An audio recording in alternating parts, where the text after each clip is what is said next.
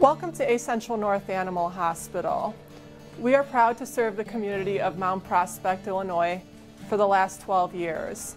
We have currently been at this location for a little bit over 2 years. I've been bringing my dog Scooter here for around 7 years now, since he's been a puppy, and Dr. Gill and his staff do a tremendous job taking care of him because my dog is part of the family, so we want him to get the best treatment possible, and he gets that here with Dr. Gill. We've lived in the area for the past 15 years, and about the past 10 years we've been with Dr. Gill. We've had an opportunity to see all the vets in the area, and we made our connection with Dr. Gill and his compassion for our animals.